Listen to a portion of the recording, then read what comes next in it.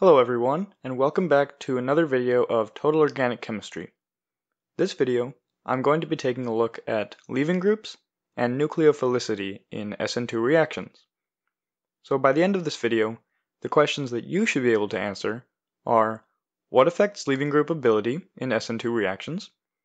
What are some common leaving groups that we use in organic synthesis? And what affects the strength of a nucleophile in an SN2 reaction?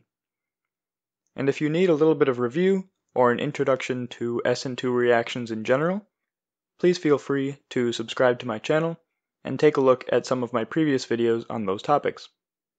So let's start with leaving group ability. The most useful thing to keep in mind for this is that the weaker the base, the better the leaving group. So if we take a look at the halogens here, we can write F-, Cl-, Br-, and I-, and those could all hypothetically be leaving groups in SN2 reactions. And we know that going down the periodic table, the biggest halogens have the strongest conjugate acids. So for example, HI, hydroiodic acid, is by far the strongest acid of the halogen acids, whereas HF, hydrofluoric acid, is the weakest acid. So what that means is that I- is the weakest base, so it's kind of the opposite, whereas F- is the strongest base of the halogens. So what we can say is that as we move down the halogens, we get weaker bases, which means that we get better leaving groups. So for example, we could take a look at two different SN2 reactions with derivatives of ethane. So we could look at fluoroethane, treating it with a nucleophile, NaOH, so our nucleophile is going to be OH-, and forming ethanol, so substituting that fluorine with an OH group. We can also take the same nucleophile and react it with iodoethane, so just changing the halogen substituent, and getting the same product. And if we compare the rates of these two reactions, we find out that the second reaction, with iodine as the leaving group, is much faster. And that tells us that iodine is a better leaving group than fluorine because it is a weaker base, and because of that weak basicity, it is much more willing to come off and exist in solution as I-, whereas F- is not as willing to exist by itself in solution and therefore forms a much stronger bond with the carbon in fluoroethane. Up until now, we've been using halogens exclusively as leaving groups, but halogens are not the only thing that can be leaving groups in substitution reactions. So for example, we could take a look at maybe some derivatives of sulfuric acid that are commonly used as leaving groups in organic synthesis. So one of these sulfuric acid derivatives is trifluoromethane sulfonic acid. So you take sulfuric acid and substitute one of those OH groups with a trifluoromethyl substituent. And because that's a mouthful, we usually just refer to it as triflic acid. And it has a pKa of about -15, which is incredibly low. So an incredibly strong acid, which means that the conjugate base, with this O- instead of OH, is very, very weak, which makes it a very good leaving group. Another derivative of sulfuric acid that is commonly used is p-toluene sulfonic acid, where instead of that trifluoromethane substituent, we have a toluene substituent on the sulfur. And again, we like to shorten the name to just tosylic acid or even tosic acid. The pKa of this is close to that of sulfuric acid, right around -3, which makes it not as strong of an acid as triflic acid, but still quite strong. So it is also a very good leaving group in SN2 reactions. We could also even use water as a leaving group, so H2O. And remember, we're looking for weak bases, so we take a look at the conjugate acid, and the conjugate acid of H2O is hydronium ion, H3O+, and the pKa of H3O+ is about -2, so that is also a strong acid, which means that H2O is going to be a pretty weak base and therefore a decent leaving group. I also want to talk a little bit about nucleophilicity, so the strength of nucleophiles in SN2 reactions and how you can determine that. And there are three main properties that we can compare. So the first of those properties is charge. So if you take a look at related nucleophiles with the same sort of central atom, the more negative charge you have on that central atom, the stronger your nucleophile will be.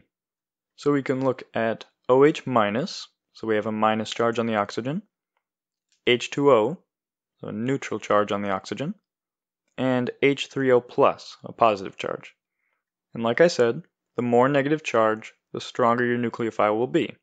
So OH minus is a pretty strong nucleophile. H2O can also act as a nucleophile, but we would usually consider it a weak nucleophile. Whereas H3O plus is basically non-nucleophilic. It doesn't usually act as a nucleophile at all. We can also look at derivatives of ammonia.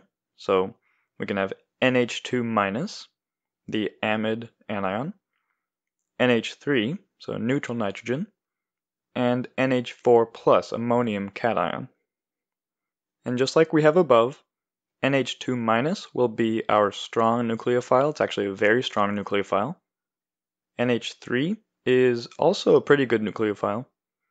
And NH4 plus is, again, non-nucleophilic.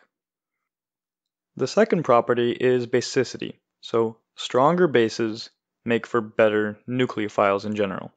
So if we look at atoms from the same period of the periodic table, we can look at maybe NH2 minus, OH minus, and F minus, so all from the second period right next to each other on the periodic table. We can compare their basicities pretty easily. So we know that NH2 minus is the strongest base of these three, because NH3, its conjugate acid, is the weakest conjugate acid. Whereas OH minus is in the middle, it's a slightly weaker base than NH2 minus, and F minus is the weakest base of these three, because HF, its conjugate acid, is the strongest conjugate acid. So because NH2 minus is the strongest base of these three, that means it's also going to be the strongest nucleophile, whereas F minus is the weakest nucleophile in these three compounds. I do want to bring up that while basicity and nucleophilicity are related, they are not equivalent. So while a lot of strong bases are also strong nucleophiles, there are compounds that fit into one category but not another. So we'll be taking a look at a lot of non-nucleophilic bases later in the course, and that's something to keep in mind. The final property I want to make you aware of is polarizability. So compounds that are more polarizable are stronger nucleophiles. So if you remember from general chemistry, larger atoms, so as you move down the periodic table in a group, are more polarizable than smaller atoms because they have larger electron clouds, and those electron clouds can be morphed or polarized much more easily. And this is a property that's most important for neutral nucleophiles.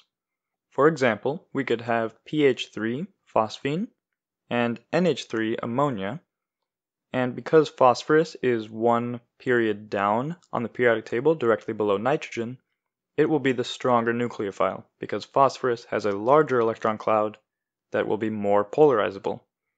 And that makes for a more stable transition state and a faster reaction.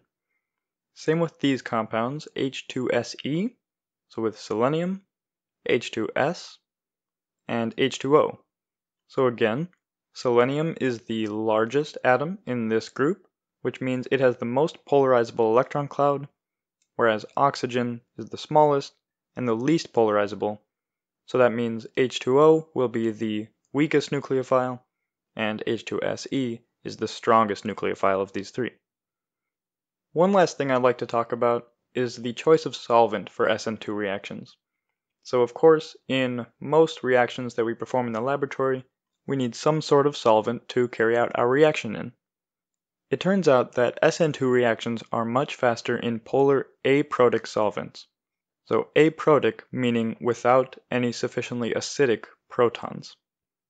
So a few examples of polar aprotic solvents would be acetone, acetonitrile, NN-dimethylformamide, which is pretty common, it's also known as DMF, and dimethyl sulfoxide, or DMSO, is also very common. And none of these solvents have any significantly acidic protons, which is very beneficial for our SN2 mechanism. And that's because polar aprotic solvents do not react with the nucleophile or hinder their nucleophilicity. So because the solvents are polar, they are easily able to solvate and stabilize partial charges or dipoles. So dipoles or charges may be in our nucleophile or in the transition state. However, because the solvents are aprotic, like I said, that means that they will not hinder the nucleophilicity of our nucleophiles.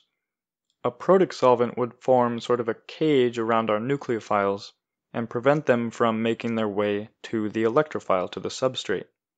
So that's why we use aprotic solvents in SN2 reactions. So I hope this video helped you learn more about leaving groups and nucleophiles in SN2 reactions and comparing the strengths of both.